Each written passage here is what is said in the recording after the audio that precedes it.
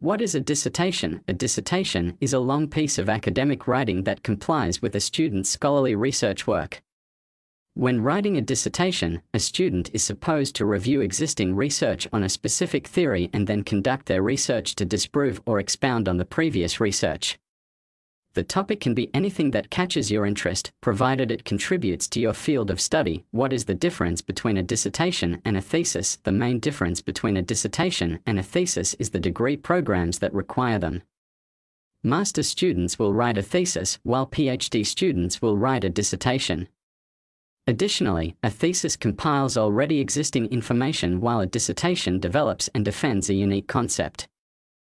Also, a thesis is 100 pages on average, while a dissertation is anywhere between 100 to 300 pages in length. However, they are both compulsory for students to complete specific academic programs. They also require good writing skills, and ethical practices such as avoiding plagiarism are essential. Where can I find dissertation topics? Our dissertation writing services experts can assure you that the right choice for a dissertation topic is integral to your success. An exciting topic can help you maintain focus, so you must look for ideas that intrigue you. There are several options for this. Analyze recent works in your field of study, look for inspiration from current news events and scientific conferences, ask advice from instructors and peers, study past dissertations to see how you can expound on the previous research, place an inquiry at our dissertation writing services site for assistance with selecting a topic. How hard is writing a dissertation? To many students, writing a dissertation can be a daunting affair. Not only do they have to carry out research, but they also have to present the results correctly. For one, beginning your research early is vital, as well as finding reputable literary sources to review and deciding on the best research methods. However, many students are unclear on how to structure their papers and what to include.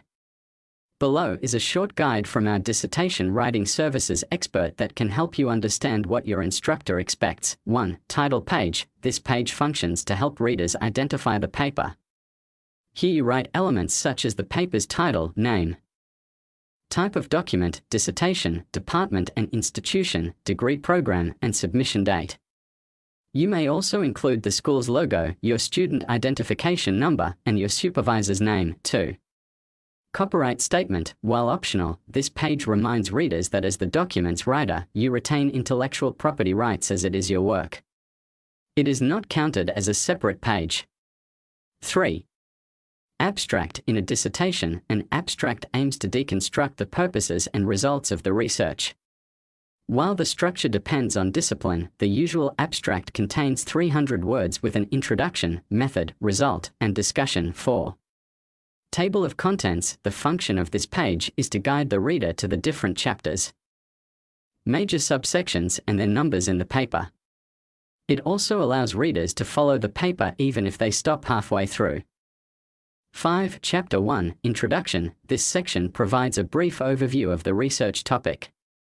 Begin by stating the problem, proposing a conceptual framework, stating the purpose of the study, posing the research questions which state the implications they expect to form the study, why the study is essential, and defining any technical terms to be used. Since Chapter 1 of a dissertation merely introduces the topic, it should be between 15 to 25 pages, and content that exceeds this should be included in other chapters. 6.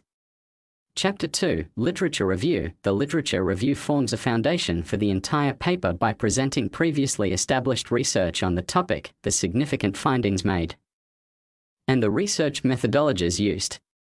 It also states what is unknown, which will be analyzed in later chapters.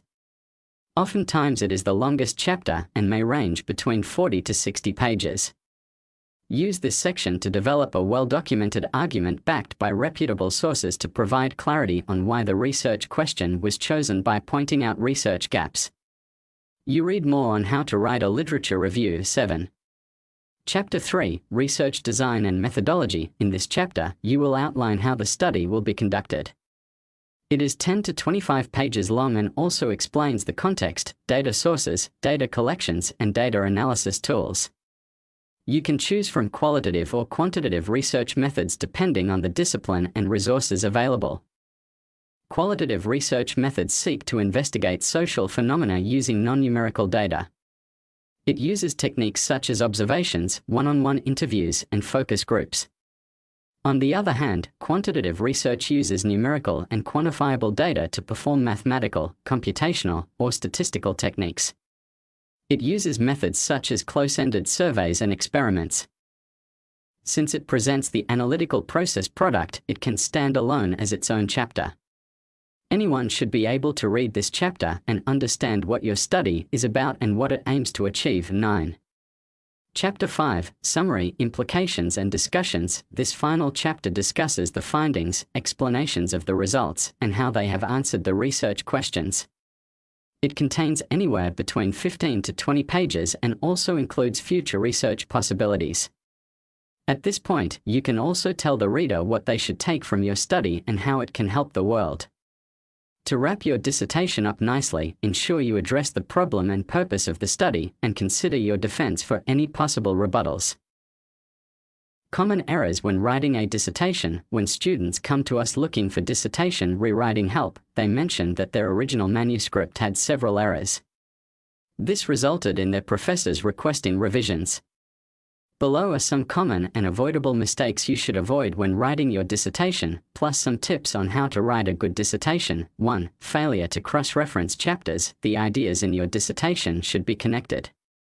The concepts mentioned in Chapter 1 should not disappear in Chapter 2 but rather should be reinforced with the research you present along the way. You can achieve this in the data analysis section, where you reference past ideas. 2. Overuse of jargon. Your major may introduce you to technical words that may be normal to you. However, some readers may not fully grasp the meaning of some jargon terms, so it is advisable to minimize the jargon. This allows more readers to understand your paper. 3. Poor survey interview skills. Your instructor will expect your dissertation to be an in-depth look at the topic. You may use a survey method to collect data to acquire new insights. However, some students fail to probe respondents, leading to shallow data. Using questions such as why can prevent this. 4. Using a poor thesis statement. A thesis statement is a statement that expresses the main idea of an essay. It must be precise and to the point, and descriptive enough to generate the reader's interest.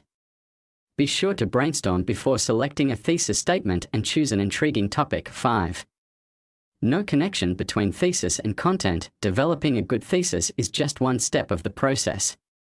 As a dissertation writer, you must successfully connect the idea to the presented information. Ensure that your content and thesis complement and support each other. 6. Lack of proofreading. The longer you write, the more likely you are to make errors. These could be spelling, grammatical, or logic and can affect your paper's readability and, ultimately, your grade. While tools such as Grammarly can help you pick out such instances, you could benefit from proofreading and editing from our dissertation writers. Many students avoid this, but a 300-page document could contain several errors. As such, we encourage students to register for our editing and proofreading service to minimize the number of errors. 7. Poor academic writing skills. Just like you would a normal essay, avoid plagiarism and false claims. These can lead to disciplinary action from your school. You should also avoid fragmented sentences and the use of the first or second person, as it is not academically accepted.